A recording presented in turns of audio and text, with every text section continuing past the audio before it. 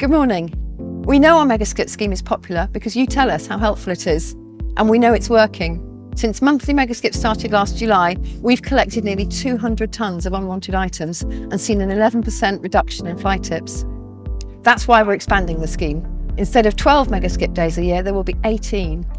You can use mega skip day to get rid of large, bulky items that you can't put out with your normal rubbish. It means that items that may have been fly tipped before now get properly collected and everything is recycled, which is good for the environment and reduces our disposal costs. We'll let you know when we've confirmed the locations for the next mega skip day. Keep checking our website for details and feel free to email me if you need a skip near you. We'll arrange it if we possibly can.